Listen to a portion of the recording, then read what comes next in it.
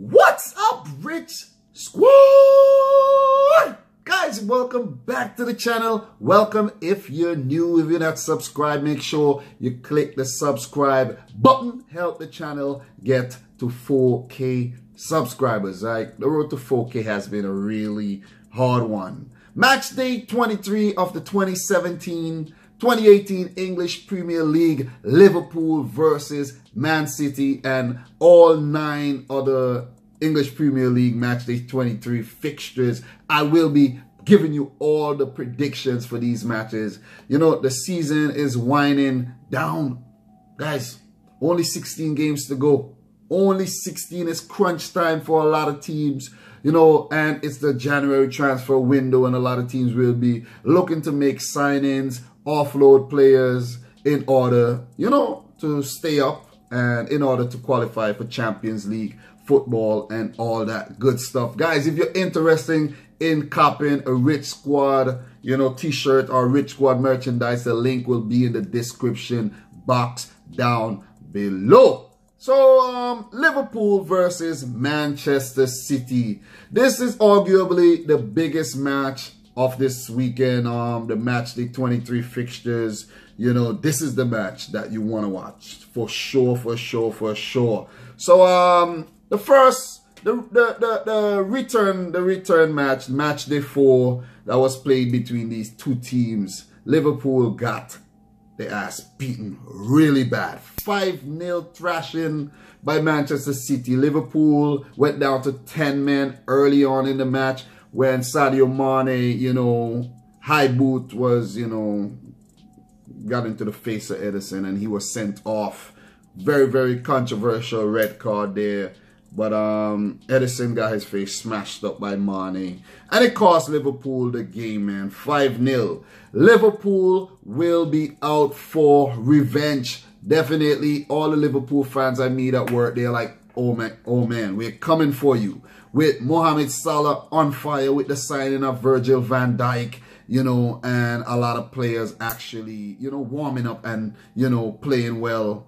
Liverpool will be a formidable opponent for Man City, who I think has lost a little bit of steam. You know, they're not blowing teams away 5 and 6 and 7 goals anymore, but they're still winning. They're still winning. Only drop, what, 4 points all season. So Man City are going into the game as favorites, but it's an away match for them. It's at Anfield, and it's gonna be a challenge. It's gonna be a challenge for Pep Guardiola and his Man City troops. But for this match, for team news, my 11 will actually be Ederson in goal, Walker right back, Otamendi center half. I'm actually going to put Mangala in as the second center back because John Stones, man, the last 2 matches, terrible mistakes leading to goal. A lot of people are saying Mangala has to be blamed too, but I don't think so. John Stones is the man committing the crime, and I think he deserves a rest. Sit on the sideline, you know, get your composure back together, because that injury layoff really affected John Stones.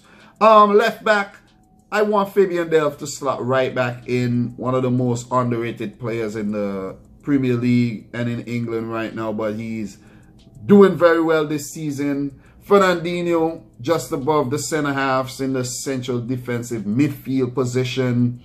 Kevin De Bruyne and David Silva in the middle. Over on the right, Raheem Sterling will face his former club, Liverpool. That would be a really good contest there. And, you know, in the upfront center forward position, Sergio Aguero, who scored one of those goals in the 5-0 thrashing of Liverpool early on in the season. Over on the left-hand side, we will see Leroy Sané. He scored twice in that 5-0 match. So definitely expect Pep Guardiola to field a very strong 11. Coming off the bench in this match, I would expect to see Bernardo Silva, Ilkay Gundogan, or either Danilo or Brahim Diaz. One of these guys could get a look in off the bench. For Liverpool, team news. who I think will start for Liverpool, they either play a 4-3-3 formation or a 4-2-3-1 formation. But I think they're going to go in with a 4-3-3 similar to Man City's formation.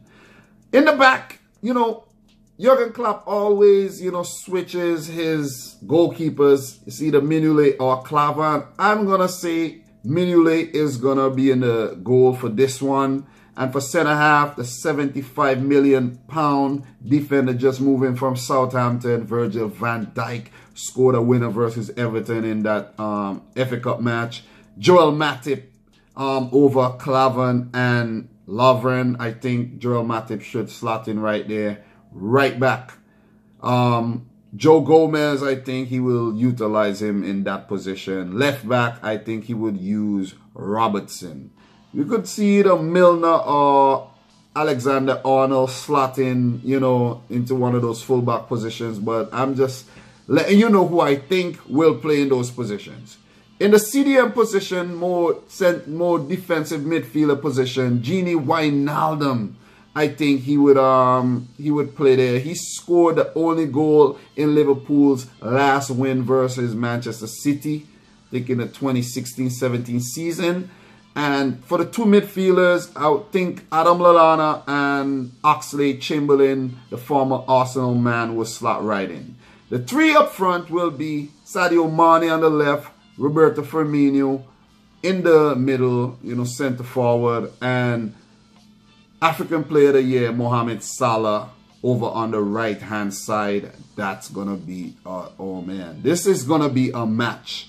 We have Dominic Solanke, Klavan, Lovren, James Milner, Alexander-Arnold, I think, could actually come off the bench. Head-to-head, these two teams have played 158 matches altogether, with Liverpool winning 74, Man City winning 42, and 42 of these games ending in a draw. The last 5 Premier League results for these two teams have been 5-0 win for Manchester City, 1-1 draw between, you know, these two teams, 1-0 win for Liverpool, a 3-0 win for Liverpool, and a 4-1 win for Liverpool. So before that 5-1 drubbing, Liverpool actually had the advantage over Manchester City. So it's going to be a really mouth-watering contest. I can't wait to watch this match on Sunday. But, you know, it can go any which way, man. This could be Man City's first loss of the season. I'm not counting it out. Tanis said they're actually going to lose. Tanis, what's your scoreline for this, though? What's your scoreline? So Tanis said Man City is going to score 2. Liverpool will score 3.